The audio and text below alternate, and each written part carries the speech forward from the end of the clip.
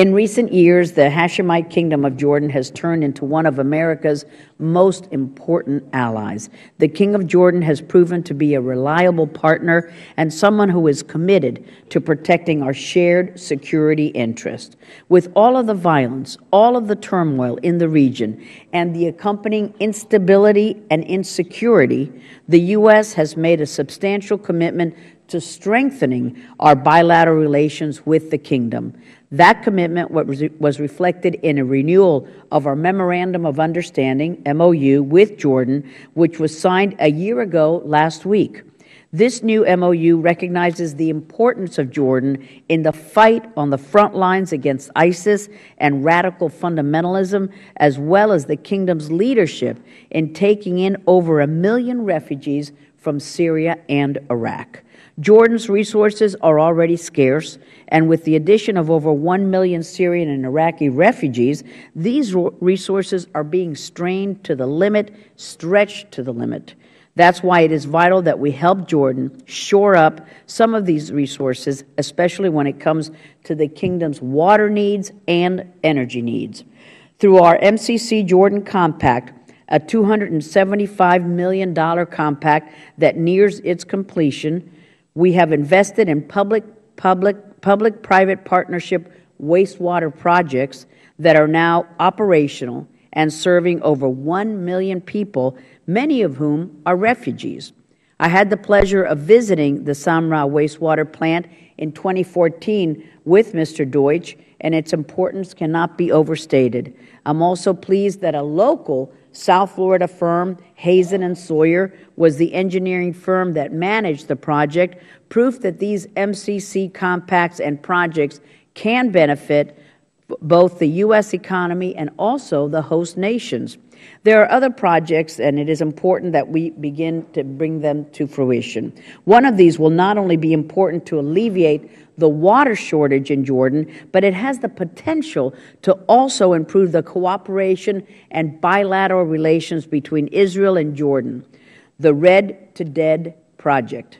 Continued U.S. investment in this sort of infrastructure project has enormous upside and can really be a game changer, and it's critical that Congress remains supportive of these efforts. There's also the benefit, the potential for collaborative work between Israel and Jordan in other areas that can be mutually beneficial, especially when it comes to Jordan's energy needs. Jordan signed an agreement with Israel to import natural gas. And again, as with the wastewater project, this agreement has economic benefits for the U.S. as well, with U.S.-based Noble Energy discovering the natural gas field off the coast of Israel and now ready, willing, and able to begin production to help meet the growing natural gas demand in Jordan and elsewhere.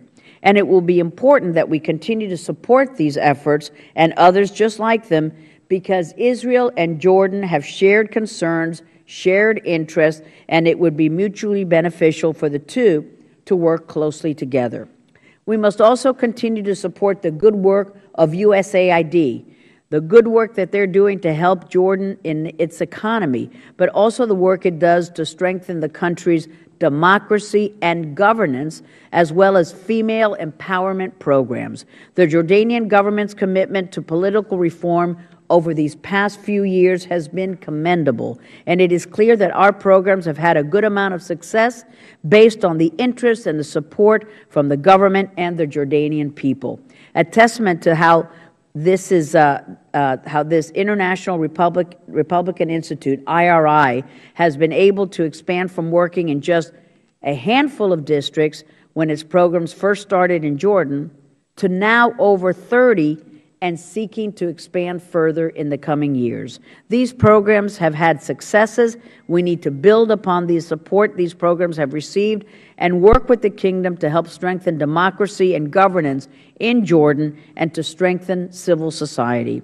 On security, Jordan needs are also substantial because of the kingdom. The kingdom has been such a staunch ally in the coalition against ISIS, and the stability and security of Jordan are vital if we are ever going to see a secure and stable region.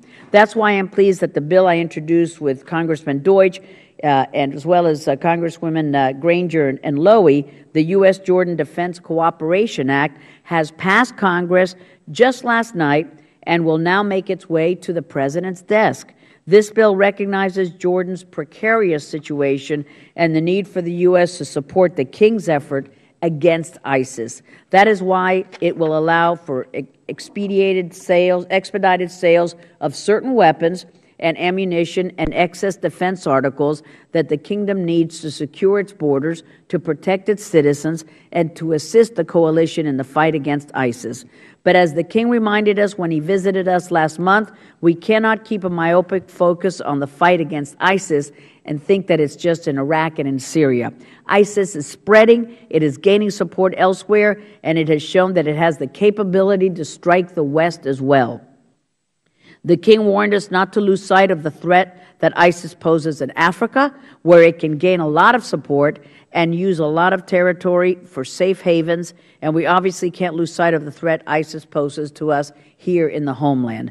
This is an obvious difficult task, but it would be much more difficult were it not for the leadership and the willingness of our ally Jordan to take on this challenge together. I look forward to expanding and strengthening our relationship with the Kingdom of Jordan in the coming months and years, and I thank the King for his steadfast commitment to the security and stability of the region, and we welcome the Ambassador with us today. Thank you so much. Mr. Deutsch is recognized.